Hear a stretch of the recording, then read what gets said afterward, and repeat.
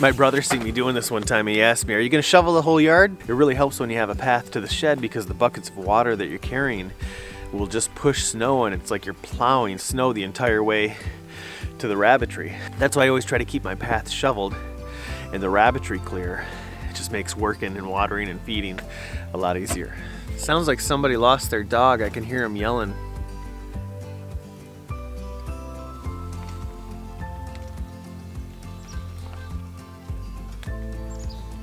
I don't know if this guy's...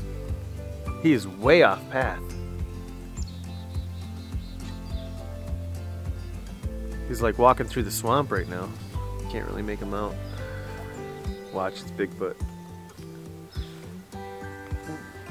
No, I'm not a Bigfoot believer. I do enjoy a Bigfoot story though. I am so distracted right now. I'm gonna try to do this video.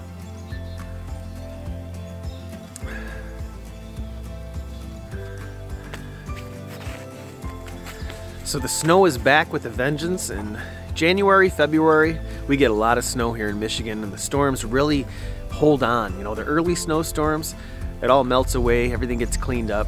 But after Christmas, that's when we get hit pretty hard, and it just doesn't go away. So today it's about 25 degrees.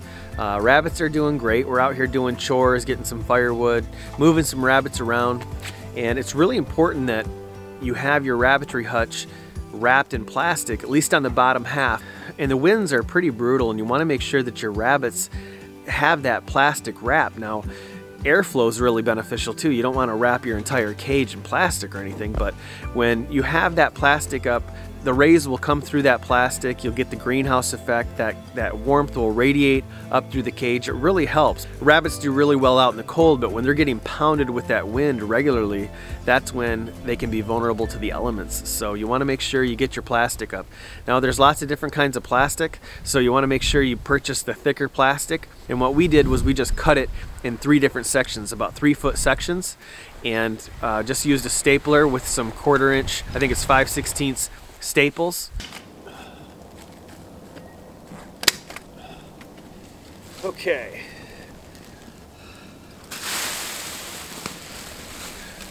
Every few feet.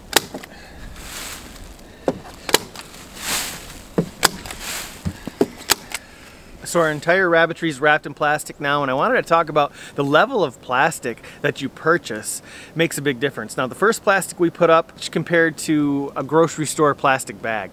The second plastic that we put up was a lot tougher. It's the plastic we use on our greenhouse. So we've already used this and it's been weathered. It's been sitting out for months, and that's some really tough stuff. It's gonna cost twice as much, but it's gonna go a lot farther. So be sure to take that into consideration when you're buying your plastic. Make sure you get the really thick, tough plastic that's probably more towards $10 to $12 for a sheet of 10 foot by 20.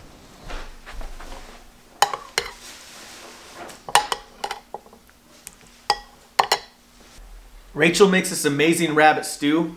Stay tuned for that.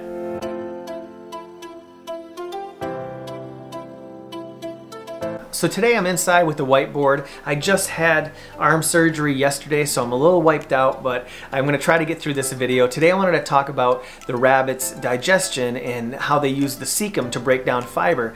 A horse also has this, a rhino has this, but today we're gonna talk about cecotropes. We're gonna talk a little bit more about that, so if you're interested in that, stick with us. So we're gonna get out on the whiteboard. We'll show you the digestion, and rabbit's digestion is a little different from, say, like a cow or a deer.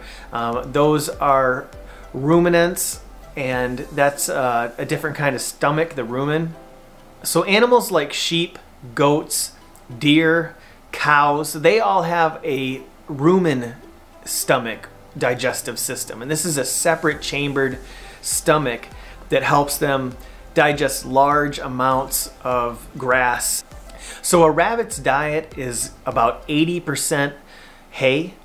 A horse eats a lot of hay every day too, and they eat about 2% of their body weight, which a mature horse is going to be around 1,000 pounds, so that's about 20 pounds of hay a day. So a hindgut fermenter is a single-chambered stomach that uses bacteria, yeast, and other microorganisms to break their food down. We bring up the other system, the rumen, because it's very much like the rumen, but instead of the cecum being at the beginning of the digestive system, it's at the end. So a rabbit's digestive system is specifically designed for a high-fiber diet.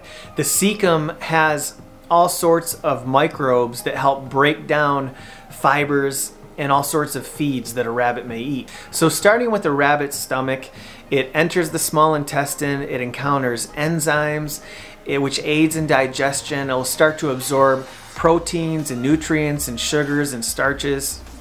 So leaving the small intestine into the cecum, this is where the magic happens. Using the volatile fatty acids, the microbial breakdown begins.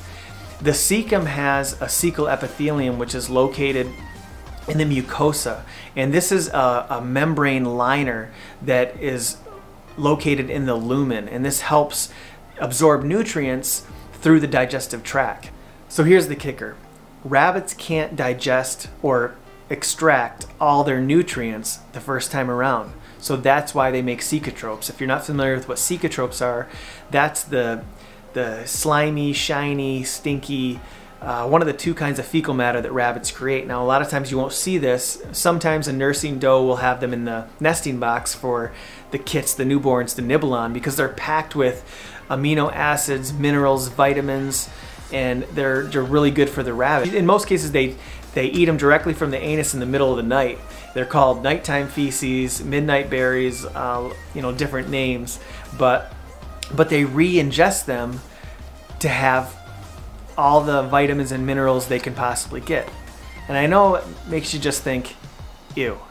I give my rabbits fruits and vegetables, but it's not even close to being half of their diet. I really stick to pellet and hay and fresh water and greens when it comes to older rabbits.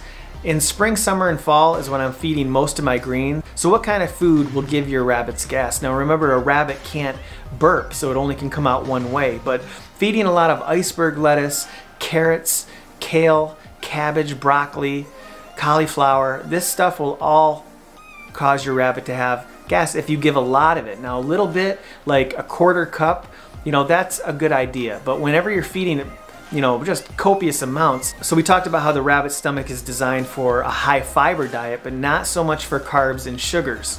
So this is the kind of stuff, big meals of carbs and sugars will cause a rabbit to have diarrhea. So I want folks to know that I do feed my rabbits treats, but I feed them sparingly, and I'm always trying to make sure that the rabbits have a healthy hay for good fiber intake to keep the right amount of bacteria or all the microbes in the stomach working correctly.